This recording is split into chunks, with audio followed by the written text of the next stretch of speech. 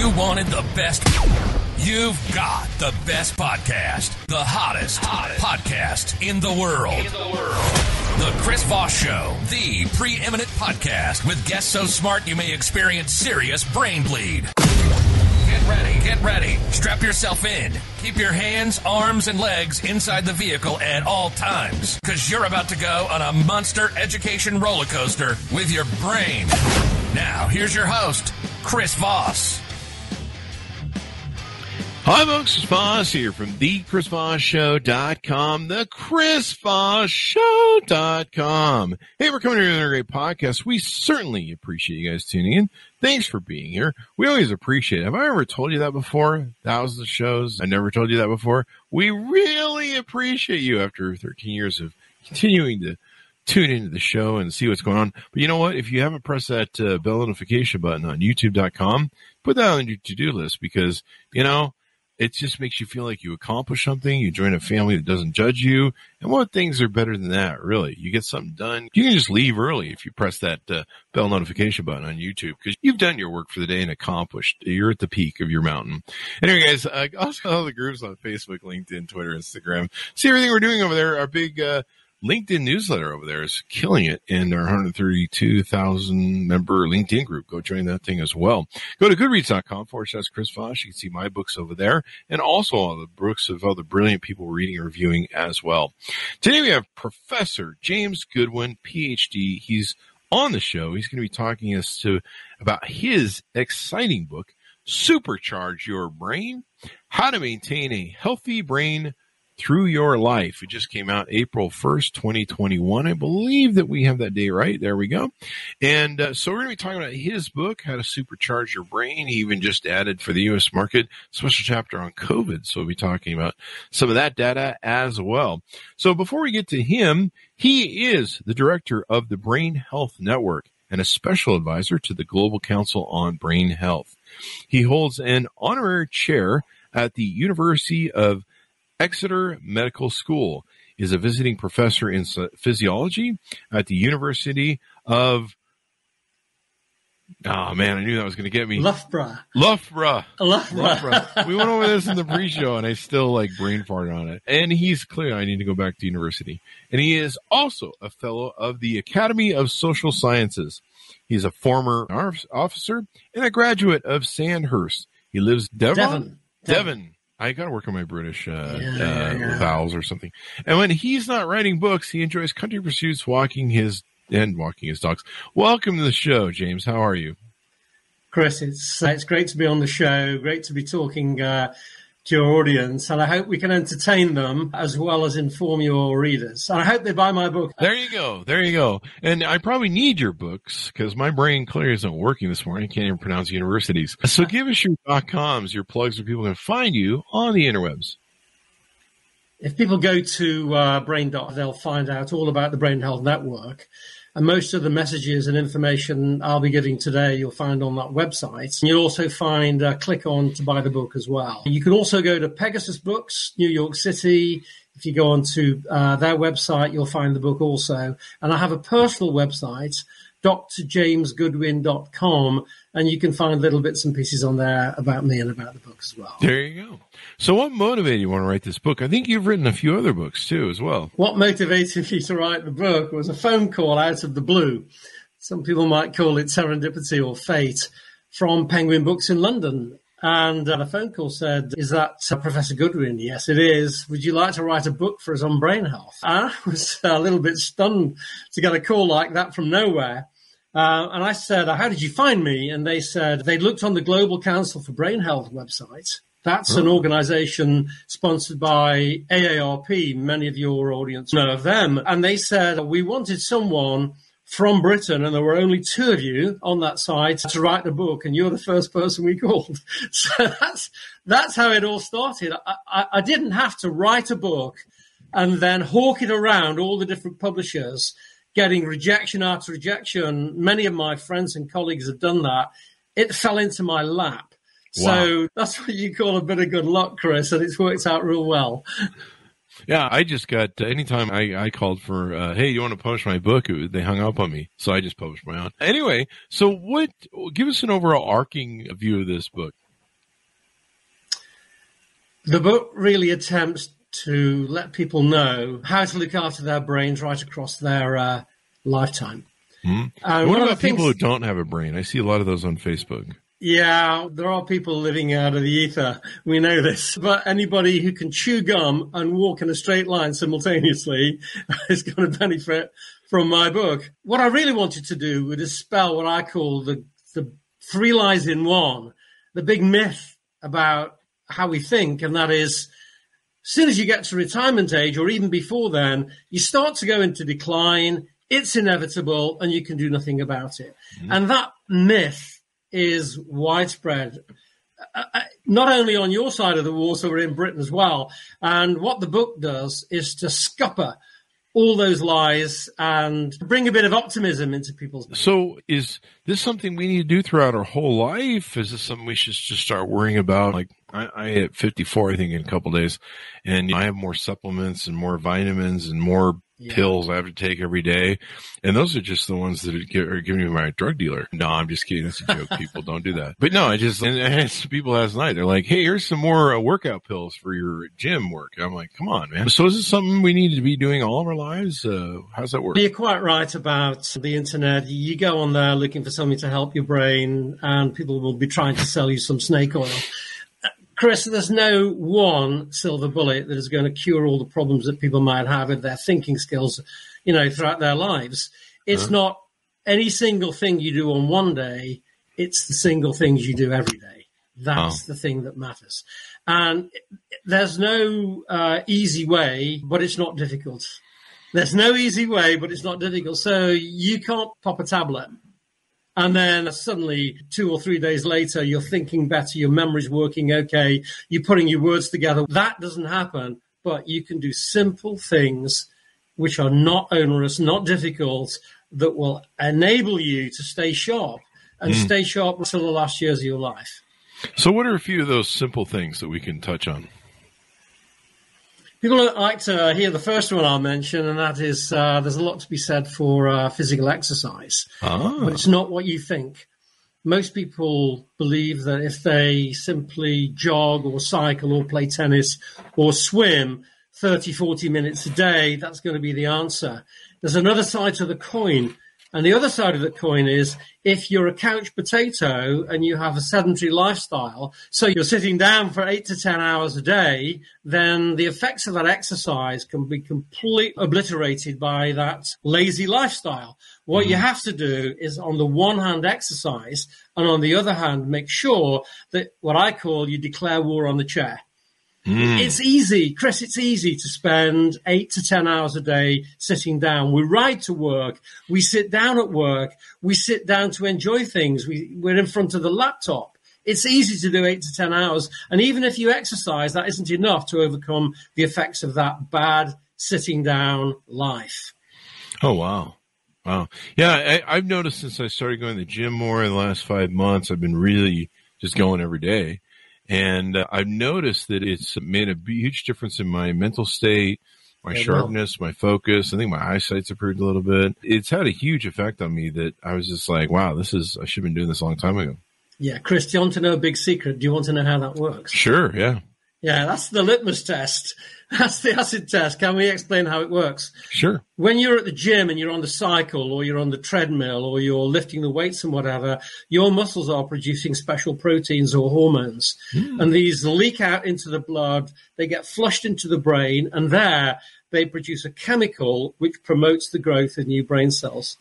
That's an astonishing discovery. But best of all, I think it was 2019, a team in Spain, in Madrid, they found that the brain produces new brain cells every decade of your life. So from your 20s, 30s, all the way through until your 90s. And of course, the old theory was the gas tank is full, and when you're in your 20s, you use it up as you drive through life, and then by the time you get to 90, you're on empty. Wow. Yeah, that was the old thinking. That is now known to be false. And the great news is that you do the right things, exercise and activity, a good lifestyle, good active lifestyle is one of them that'll keep those new brain cells being produced. Oh, wow. So we need to make sure that those brain cells are keeping producing. That probably explains why older people are smarter than younger people. There was a great study in Edinburgh called The Disconnected Mind, and they tested about 1,000 people right into their 60s and 70s, and all these people had their IQ measured when they were 11 on the same day. Scottish government measured the IQ of its whole nation of children in 1947, and these people now, 70s and 80s, they all had their brains tested again, their genetics done, their blood work done, all of this. And what they found was some of the people in their 70s and 80s were doing better than they were when they were 11 years of age, when the brain is really sharp. They were doing better in their old age. So this idea that we're going to get worse throughout our lives is not strictly true. So what are some other steps that we can take to have better brain health? I missed the first part of your question, Chris. What are some more steps that we can do to increase our brain health?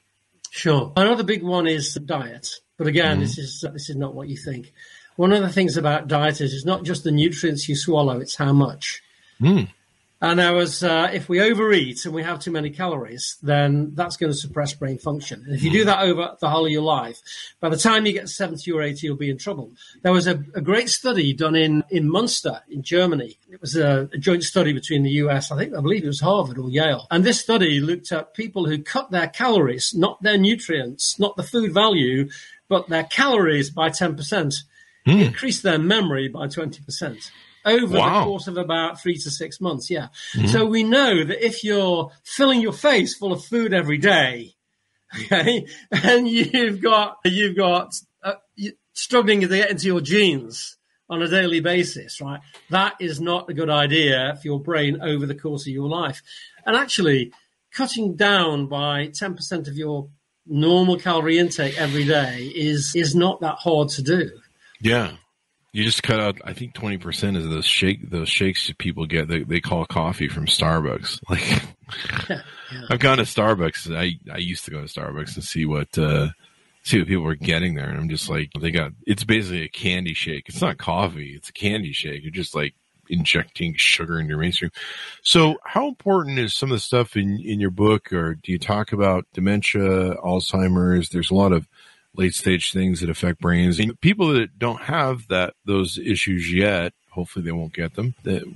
Some things are inevitable. Is there ways to try and make your brain stronger and healthier so that maybe you can last longer through those downturns? The development of something like Alzheimer's disease is a long-term job, Chris. It doesn't happen overnight, and you don't suddenly get to be at risk from it on your 65th birthday. It doesn't happen like that, fella. What happens is a process called neurodegeneration, a decline in the number and the working of the brain cells starts in some people when they're in their 30s, 30, 35, 40, and it carries on apace for 30 years until people start to notice that the daily things they try to do, looking at their investments and adding up the numbers, working out their shopping bill as they're going around, remembering names, where have I put my keys and all this, suddenly starts to quicken. And that's at the long end of that process. So it isn't something that happens just when you get old. So actually countering neurodegeneration, putting your boot on the throat of aging throughout your life is something that's really important. What about, you talk in your book too about how important sleep is in social life. Let's talk about that a little bit. We can bring in a bit about COVID here. Social life is enormously important. Why? Because 1.5 million years ago, we became hunter-gatherers.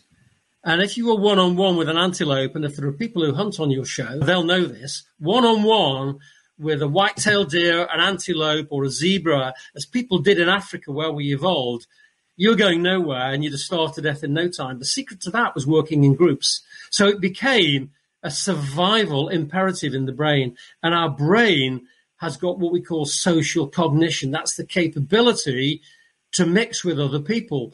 There's a great experiment done again between Germany and the United States. Group scientists looked at some chimpanzee infants and some human infants. And on the physical prowess, they were neck and neck. They could climb, throw, jump, leap, crawl, run, all this stuff, neck and neck. They were equal. But when it came to social activity, the human infants, talking about kids 2 years of age, were head and shoulders above the chimpanzees. They could form groups. They could divide up the work. They could appoint leaders. The leaders would get people to do things. Their social ability was totally amazing. That's all in our brains now. You try and shut that down, you damage the brain. And what happens is levels of what we call inflammation rise in the blood. And that increases neurodegeneration, increases the risk for dementia, makes the brain work less well. Harvard did a study, and this is a huge number. It was 8,000 people over 12 years. Wow. Those who said they were lonely, their brains declined 20% quicker than those who said they were not lonely. Yeah, because you're just walking around your house talking to yourself. I found myself doing that a lot during COVID when I was trying to write a book. And I did the worst thing ever. I tried to write a book, and I went on a fasting diet, an intermittent fasting diet. And I'm losing my brain trying to write a book, and you can't go anywhere. I think we're all mentally damaged after COVID lockdowns. I think we all need like international or national mental health program. But it would help if it would just get damn over so we could hang out and go do stuff again. What about, let's talk about sleep, because a lot of people don't understand. It's really important to get your sleep. And the older I've gotten, the more I realized that, like, I had a hard night last night where I worked out really hard with my legs. I took a bunch of protein, and I was just fired up for 4 hours till 4 a.m., which is why I'm a little off today. And I'm building muscles, I guess. What are you going to do? But I was just wired and could not go to bed. And I was laying there looking at my phone going, which I shouldn't have been doing either. I've learned that if I don't get my 8 hours, Chris Voss doesn't perform well the next day. Yeah. And I can cheat sometimes and get away with a nap, but 9 times out of 10, it's not performing well. And a lot of people think, I can get away with less, but you really need that to heal your body and heal your mind as well. Let's talk about that a little bit.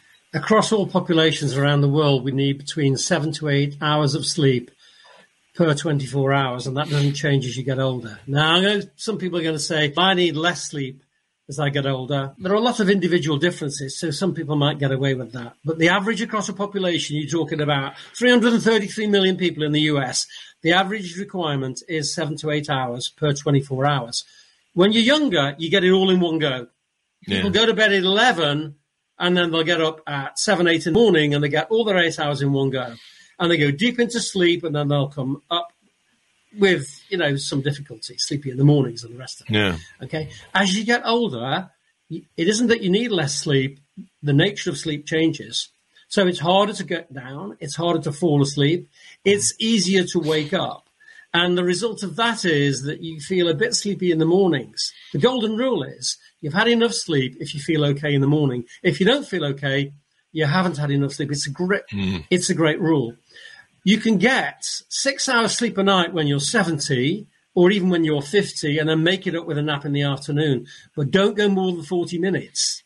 Really? If you go more than 40 minutes on a nap, 40, 50 minutes, what you do is you drive down the chemical signal in the blood. That means when you get to 10, 11, 12 o'clock at night, there isn't enough sleep chemical in the blood, and the brain doesn't feel sleepy. So you stay awake longer, you get less sleep, and then you nap longer the next day, and it's a vicious circle going downwards. I've gotten into some of those vicious circles over the things. I used to nap really 2 or 3 hours in the afternoon, and I was sleeping for 4 hours at night, and it was just killing me. But part of it was just the worrying about the coronavirus, the COVID, and the world, and are we going to be here tomorrow? It's just the whole mental thing. And I was in a pretty good place consciously, but I think subconsciously we're all a little bit jacked up on anxiety. Let me ask you this. So we talked about COVID. What about different activities for your brain? I've heard different theories like doing strategic things with your brain, like reading, educating yourself, challenging your mind, strategic games like chess, different things, crossword puzzles. Is there any merit to those things? All the things that you mentioned, which add up to challenging your brain, are the ones that actually preserve your mental sharpness, your faculty of thinking skills as you get older. If you're just cruising in your comfort zone and you're just doing the same puzzles and crosswords and they're not making any demand on you, well, it's probably making you feel better and your arousal levels in the brain are up a little bit, but it's not going to do as much good as really pushing yourself. Psychologists call these cognitive stimulating activities. They're things like dancing, learning to dance, learning to use a language. Actually, Chris, you can do both.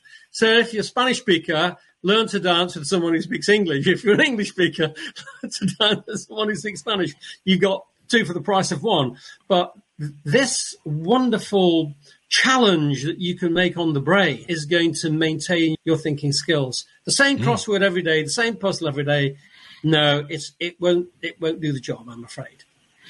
So you've got to really be pushing your boundaries and stretching, basically. Yes. And I've recently went to a thing where I'm consuming as many books as I possibly can. And I do a lot of it through audiobook. And I'm spending 2 hours a day at the gym, and I think it's a 15-minute drive each way. And anytime I'm in the car, I automatically turn on the audiobook. And I've been consuming just a massive amount of audiobooks. I consume usually about 2.5 times, which kind of strains my brain at trying to, what's going on here with the speed? And I've been loving it because it's really, I've been just voraciously learning a lot of stuff, but I just feel like I'm almost trying to play catch up. But to me, it's challenging my brain. I like video games. Some people say, oh, video games are bad. There's a bit of a challenge there, especially if you're playing against other players that are really good. Sure. And they have skill levels, and maybe they're better than yours. I think they're pretty good for people to keep really sharp. I don't know. All the things that you've mentioned, we call building up your cognitive reserve, and we know that's a big factor in preventing dementia. My mother was largely self-educated and one of the most intelligent women I know. And throughout her life, she read everything in sight. She'd read the sauce bottle, the cornflake packet in the morning at breakfast. And she built up this immense knowledge herself. And when she eventually got Alzheimer's disease in her, what was she, 92, I think she was, right? She managed to counter it. For her, it was an emotional experience. It led to a lot of emotional up and down. For her, a different experience than for most. And she didn't have the memory problems. Why? Because she built it up during her life. We call that cognitive reserve. So all that stuff, Chris, you're spot on, fella. You've hit the bullseye. Oh, good. I hope I'm on the right track because I got to repair a lot of damage. Before that, most of my cognitive... And video games are okay for the brain as long as you don't become addicted. So when it becomes a compulsion and you can't leave it alone and you have to have it... That's when you've really got to take a grip, get some therapy, and move on. I would agree. Anything that you can do too much of anything. But yeah, I've looked at that. I have a sister who has multiple sclerosis. She was diagnosed, I think, in her late teens, and she has the kind that takes you fairly quickly. There's evidently two versions. One that you can, if you're pretty good to yourself and you can maintain stress, and which I don't know how anybody does in this world, but she had the one that will put you in a wheelchair when you're 40. And she's been in care centers for many years now, but she's got full stage dementia. I'm not sure if she knows where she's at from day to day. She has a cognitive awareness of where she's at, like right now. She doesn't know where. And so watching her, it's really hard to think, what is that my future? Is that where I'm going? How can I, maybe she has a genetic disease, or I don't know if it's genetic, but she has a disease that clearly is having an effect on her. My daughter has MS, Chris, so I know exactly what you're talking about, and I've thought a lot about the underlying cause or principle for that. It's a degeneration of nerve cells. Yeah. And so is Alzheimer's disease. That is the degeneration of those nerve cells, the chemistry inside of them, and how they talk to all the other brain cells around them. And we've got 85 billion of them, and we've got 86 billion cells looking after those. But if it starts to go wrong, and it starts to go wrong quickly, and what we call pathology sets in, you've got the devil's own job to slow it down, I'm afraid. So we can slow it down if we try We can. Yeah, I think it's harder with MS because it's the scabbing system that it's random everywhere, that goes on across if you understand MS. But it's hard. It's definitely hard. It is. Yeah. And what are those things that you talk about in your book that we can cover? One of the things I'd like to just go back to is social life. Because that is so important. And we can maybe you trying to tell me to get a life, Dr. Goodwin? I don't know your life, Chris, so you'd have to open up to me. There was 2 great studies done in the US which looked at the health risks of social isolation, being isolated from others, and loneliness. And what they found was loneliness poses the same risk to your health as smoking 15 cigarettes a day and drinking a bottle of vodka. Holy crap. And I used to do that bottle of vodka. I was half a bottle of vodka. No, I was about to say there's some people who do that, but I wouldn't recommend it. But that's the extent of the health risks. Wow. What really worries me are the people in the governments, state and national level and everybody else and all their advisors. Didn't they know this about lockdown? And we just had a new figure in the UK, and that's 40% of all the excess deaths. That's the deaths that wouldn't have occurred anyway. 40% of all those deaths in care homes with the most vulnerable people was due to lack of care and loneliness. Yeah. 40%. And I mentioned earlier the little things every day. Some people have rich social lives. Some people are apart from their families. Some people have poorer social lives. It's the little things in life, like saying hello to your neighbor, good morning, good evening, have a nice day even. Yeah. All these little tiny things have been shown to improve the functioning of the brain. It's reinforcing that 1.5 million years of evolution that's there. Yeah, just hugging people, touching people. I remember when I was at CS, we weren't supposed to be shaking hands, but I remember when someone held out their hand to me, I looked at it for almost like what seemed like eternity. I know I'm not supposed to shake hands, but I really like this. And I didn't used to like it. I didn't used to like going to restaurants where there were lots of people and noise. And now I love to go sit in a restaurant and just sit there and just be like, it's nice to be among human beings. But yeah, my sister in her care center, we couldn't see her for pretty much a year. They had her cut off. We could go stand outside the window and wave at her through the window and talk to her through the window. But yeah, my mom couldn't hug her. It was really freaking hard. And I think a lot of, especially older people, shut-in people in their senior citizen age really suffered and maybe passed earlier because, they just didn't, you couldn't make contact with them. And you're like, well, I don't want to hang out with you because I don't want to give you the virus and kill you. But you may die of loneliness. It's really sad. It is all about balancing risks. Yeah. If you'd have been interviewing me before COVID and you'd have said to me, James, could you come up with a plan to damage the health of the US nation, or any nation for that matter, I'd have come up with lockdown.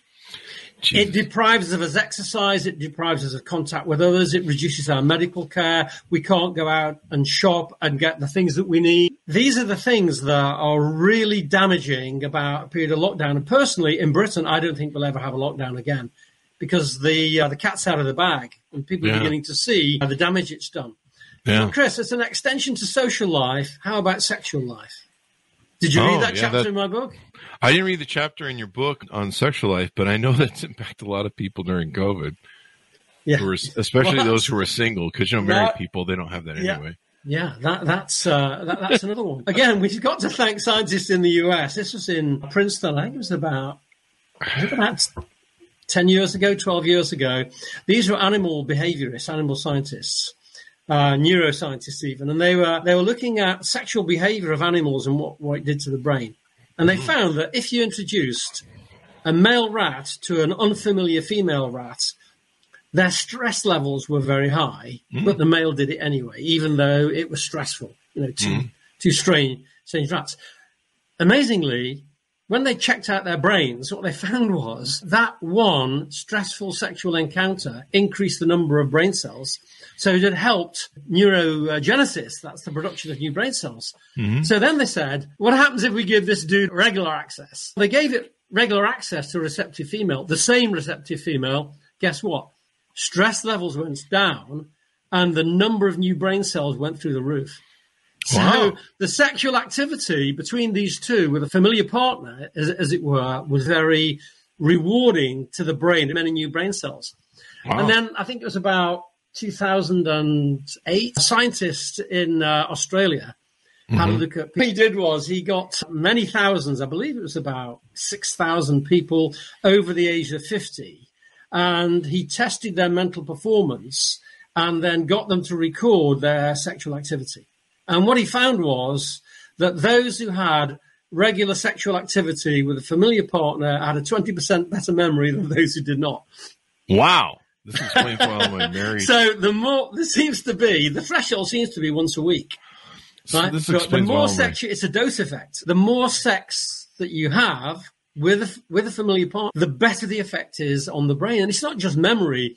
Math, spatial ability, the ability to put words together, speed of processing, reaction times, all of this improves through this wonderful activity. Do you want to know why? Why? First of all, so you've got all the benefits of social interaction with your partner, and that depresses inflammation in the body, helps the brain. Secondly, there's a lot of physical activity involved. Right? Now, there's a thing. There's a thing we call There's a thing we call MET level, M-E-T, metabolic equivalent of task. You don't need to remember that, just MET level. So sitting down like you and I are, it's about 1 MET. It's a measurement of how much energy we're expending and how much oxygen we're breathing in. Oh. Jogging is 6 METs, 6 to 7 METs. Sexual activity is 5.8 METs. Now, so you've got an exercise benefit on the brain as well as a social benefit on the brain. Yeah. And then you've got a pleasure benefit, because you've got all these pleasure hormones released in the brain. And they are antioxidants, anti-inflammatory. They make the brain glow like Vesuvius erupting. Dopamine, oxytocin, serotonin, enkephalin, all these wonderful hormones, right? The moment of orgasm fill the brain. That you imagine that once a week, twice a week, 3 times a week, 4 times a week, all right? That is going to benefit your brain.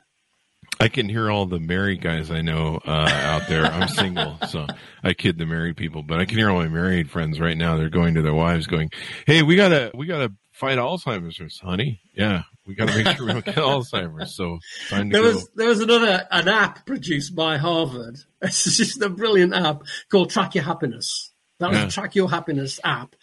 And amazingly, millions of people all around the world agreed to have this app if they would take a phone call any time of the day or night and be asked, how happy are you right now? What are you doing? Well, the activity which hit 95% on the scale of happiness was sex. So I'm imagining somebody in Paris or Singapore or Rio de Janeiro gets his phone call at 11 o'clock at night. What are you doing? And you're actually there with your partner. What are you doing? You're answering your phone during sex. Like, you're doing it wrong. That's all I'm saying. Number 2 on the list at 75% was exercise. People really felt happy when they were doing exercise. Yeah. Number 3 was learning something new, something novel, a new great experience. That was number 3. Do you know what the 2 worst ones? Worst ones were self-grooming, having to do your hair, having to clean your teeth, getting ready for work in the morning. And bottom of the list, going to the office. Actually, unless it was something people were thrilled about doing. I love being a psychologist or whatever it is. Or Wouldn't the bottom be going to the dentist? I think that would be like, or going in for colonoscopy. I don't know how many people they got in the dentist chair, but I just think they might be like ivory towered academics, but those people at Harvard, they must have had a sense of humor, Chris. I can see all my married guy friends saying to their wife, "Oh, you have a headache, honey? That might be the onset of Alzheimer's. We should probably supercharge your brain by getting under the whatever." Anyway, this may explain why so many sexless married guy friends are brain dead. I'm a single guy, so I get to pick on all the married people. Anyway, so this has been a wonderful discussion. Anything more you want to touch on in the book before? Yeah, there's one thing, and this is an amazing discovery that was only made in the late 1990s. And that is that the bugs in your bowel, and we all know what's in our large intestine, but that fermenting, gurgling mess in there is the world's best pharmaceutical factory. And it is producing enormous volumes of brain good stuff that goes up into our brains and keeps us sharp. A great example of that is the happy hormone serotonin. Oh, yeah. Yeah. Serotonin, only 10% of it is made in the brain. 90% of it is made by the bugs in the bowel. That's where it's made. So as a lasting message to people, you've got to look after those microbes down there. And our diet and how we eat as well, snacking continuously at all hours of the day and night, eating all kinds of crap food and all, that will really hammer those bugs. And if you hammer the bugs and you stress the bugs, you hammer the brain and you stress the brain. Wow. So the message is, look after them. Look after what you eat and how good you are. I've gone through periods of my life where I've gone vegan, and then I've also done intermittent fasting, lost hundreds of pounds. And then, of course, exercise right now. I'm really loving it because you can tell. You can just tell you're sharper. The world's better. The colors are better. Just everything seems more alive. And, what you put in your gut makes all the difference. If you're eating garbage food, fast food, soda pops, I used to drink like 10 Mountain Dews a day. I was really, and then I drink vodka at night. But drinking's important. The brain is 80% of water. Of the remaining 20%, that's largely fats and so on. But if you don't drink a glass of water an hour, you are drying out your brain, and you imagine the effects of that over years and years. Chris, come on, how hard is it to drink a glass of water, right? Yeah. An hour. Up, it's down. Yep. For some people, it's hard because they're so addicted to, sugar and tasting. They've got to, have and sugar addiction. And so I had to overcome all that and think about it. And now I drink water. One of the tricks I have is I have a stainless steel. There's actually water in my coffee glass right now, but I have stainless steel that keeps it really cold. And then I get reverse osmosis water. And when I put it in there, man, it's cold all day long. And so I can, you tend to like it when it's colder. I think it has like a better flavor. Not really sure if that qualifies. A really great kind of water to use is ionized water. And you can buy machines that you plug into in a bathroom or in the kitchen, and you can just pour a glass of water out of that. That penetrates the cells of the body real good. And as a result of that, I'd recommend people that I drink ionized water, and I'd recommend it in Japan. All hospitals, health facilities, all this stuff, they have to have ionized water in them. Now that's alkaline water, right? That's alkaline water. Spot on. Yeah.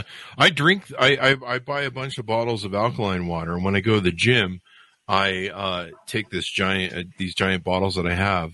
And I read that, number one, part of what it does, it helps open up your arteries and just it really gets you going. So I drink one of those during the gym, and I'm usually still drinking it. It's a giant bottle. The water molecules in regular water, they clump together, and they're in fairly big pieces, if you like. The thing about ionized water is it breaks them down into these little micro clusters, and they go zapping between the cells, and they get you hydrated very quickly. Well, there you go. Well, it's been wonderful to have on the show. Give us your plugs, James, so we can look you up on the interweb. My personal website, drjamesgoodwin.com. The company I work for, www.brain.health. And if you want to buy the book, and it's great reading, I have to say, full of stories and artwork. Not just science, full of stories and artwork. Go to Pegasus Books on their website, and you'll find it there. There you go. Thank you very much for coming on the show. We certainly appreciate it. It's been a pleasure, Chris. Thank you. There you guys go. Order up the book, Supercharge Your Brain, How to Maintain a Healthy Brain Through Your Life. Also go to youtube.com/Chris Voss, goodreads.com/Chris Voss. See everything we're reading and reviewing over there in all of our groups. Thanks for tuning in. Be good to each other, and we'll see you guys next time. Okay. Bye, everyone.